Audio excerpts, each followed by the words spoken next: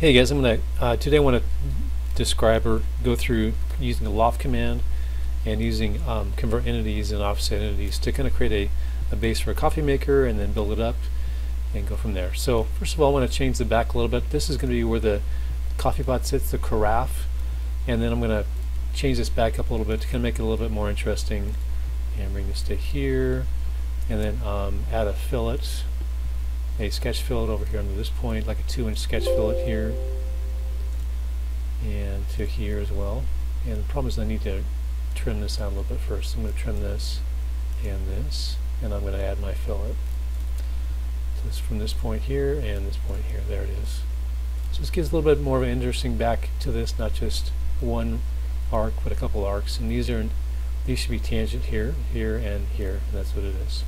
So I'm going to leave it undefined a little bit just as I begin here, but I have some measure distances set up, measure dimensions, and I'll change this to like a 4 inches in the back, so it changes the back a little bit.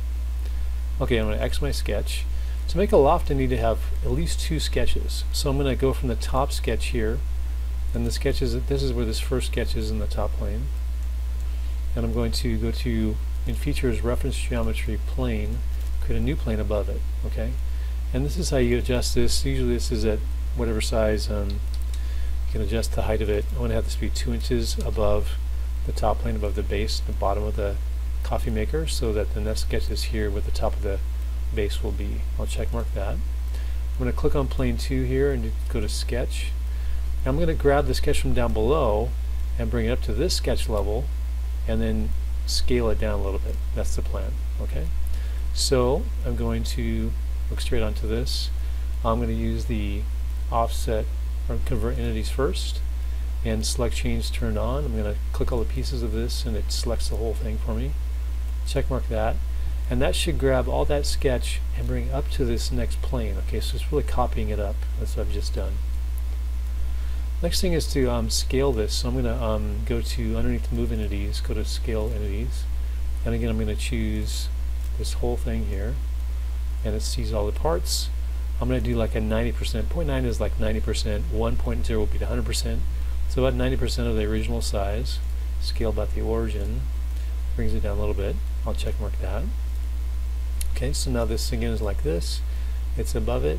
Now I can go ahead and loft it from this sketch to this sketch. Okay, so I'm going to use the lofted boss base command to go from this point here to this one and have it loft up like that. Okay, sometimes when these green dots are not in line, for example, if I drag this over to here, it won't even make the loft because it's not in line with the lower sketch. So it has to be in line. The sketches need to be relatively similar. You could go from like a square to a circle and it would loft that. I might twist it a little bit, but generally try to make the loft from a similar sketch to similar sketch. Check mark that. It creates that base like that. I'm going to click on this plane and make it to hide that right there. Okay, so I'm good to go for now. I'm going to start the next sketch on this surface. Click on the surface, choose sketch right there. Now I'm sketching on this. And I want to bring up this back edge here.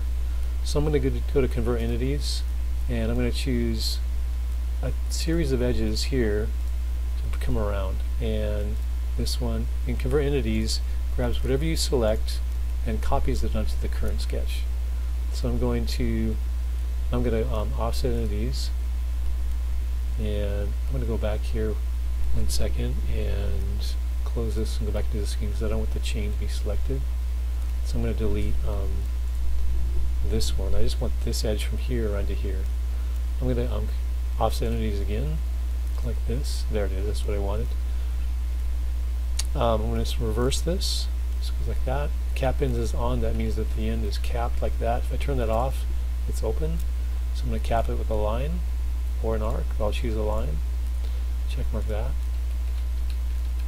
And I'm going to just extrude this up from there. I think it's 9 inches to the top of the coffee maker. And again, I've been measuring this all out ahead of time. So there's the back. Now I'm going to bring, I'm going to use this edge down here and bring the top down from this surface. So I'm going to start a sketch on this surface here and use this outside and convert this edge, convert entities from this edge here to here and around, being careful to select the edges. like that, and I'll check mark that. So now I have that's converted to the top.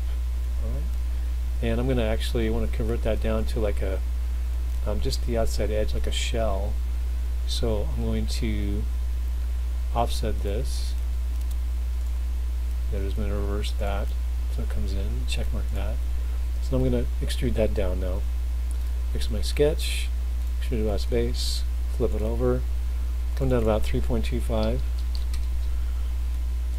And then I have this piece comes on like this. Alright? So I kind of like that. That's the beginning of the coffee maker.